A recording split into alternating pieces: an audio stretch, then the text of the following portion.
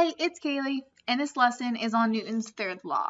Before starting this lesson, it will be helpful if you've already completed the modules, Newton's first law and Newton's second law, and already watched the video and done the practice problems for action-reaction forces.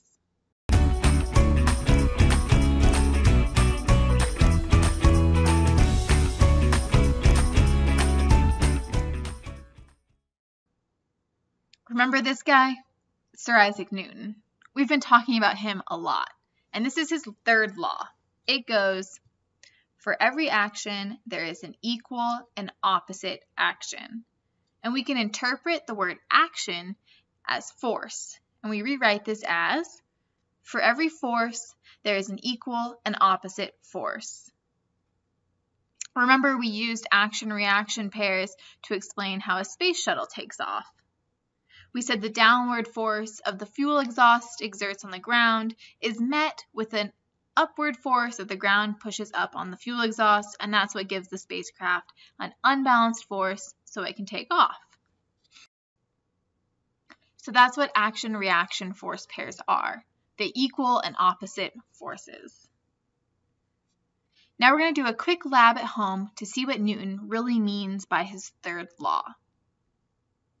You'll need a skateboard and a heavy ball like a basketball or a soccer ball, and flat, smooth ground like a patio or sidewalk. So you're going to be sitting on the skateboard with your feet tucked in and your hands off the ground, and you're going to hold the basketball or the soccer ball in your hand. And what you're going to do is you're going to throw the ball forward pretty far to a friend or a parent to catch the ball. And I want you to make a prediction before you go ahead and throw the ball about what do you think will happen to you when you throw the ball. So you know the ball is going to go forward to your friend or parent or whoever's catching the ball, but what do you think will happen to you and the skateboard?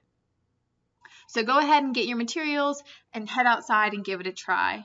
If you don't have a skateboard or you don't have a ball or you aren't able to complete the lab on your own, that's totally fine. You can continue watching and watch my friend try it out. Go ahead and pause the video here to go outside and try this on your own. Otherwise, keep watching now to watch my friend try.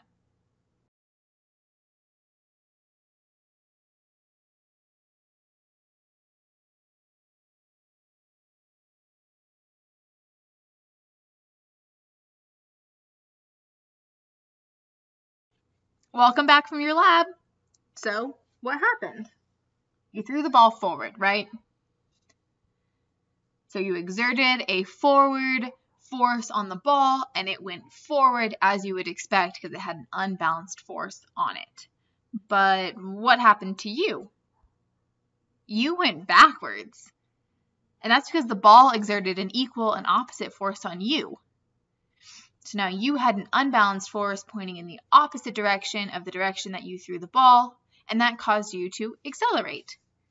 You could experiment with this later by throwing the basketball with more or less force and see if it makes you roll farther or less far, or try adding more friction. So put your skateboard on grass or on sand and see if the friction changes the outcome. So now we're going to look at action-reaction force pairs versus balanced forces. Since action-reaction force pairs are equal and opposite, they often get confused with balanced forces like gravity and the normal force. But let's dive into how these two ideas are totally different. Action-reaction force pairs act on two different objects, like the hammer and the nail. Each is exerting an equal and opposite force on each other. Or the space shuttle and the ground. They're also exerting a force on each other, two different things. But unbalanced forces act on one object, and the object is experiencing equal and opposite forces on itself that keep it from accelerating. Like you sitting in a chair. Your force of gravity is pushing you down into the chair, but the normal force from the chair is pushing you up. They're both acting on you. Or tug of war, where both teams are pulling with equal force in opposite directions. Both forces are acting on the cart. You can think of this as you pushing on a heavy box. You know that you are pushing on the box, and you can feel the box pushing back on you. These are equal and opposite forces that are acting on two different objects, you and the box. And you could cause the box to move forward by giving the box an unbalanced force. But now imagine you and a friend are pushing on either side of a heavy box with equal force. The box is experiencing equal and opposite forces from you and your friend. This means the forces on the box are balanced and the box will not move.